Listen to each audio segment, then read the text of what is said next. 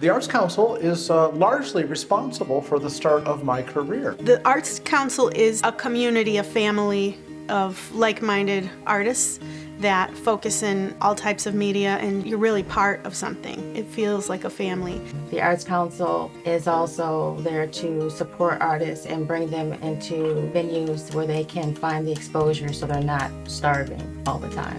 What the Arts Council is different to everyone who's a member of it. What it has been vital for me doing is connecting me with people, both with my clients and with other artists. The arts community really dictates the quality of life in a place. And so the more sophisticated, developed, the better supported it is, the better experience everyone is going to have. When you have a network of people that respect what you do, respect the craft, respect individuality, it kind of renews your passion. They do these wonderful events that draw people together. I like to collaborate with other artists, and I have met other artists that I collaborate with through the Arts Council. It's really the hub of the artist community in this town. The Arts Council is such a pervasive presence across all of the arts communities here in the greater Lansing area, and to be part of that is really something special. I love being a member.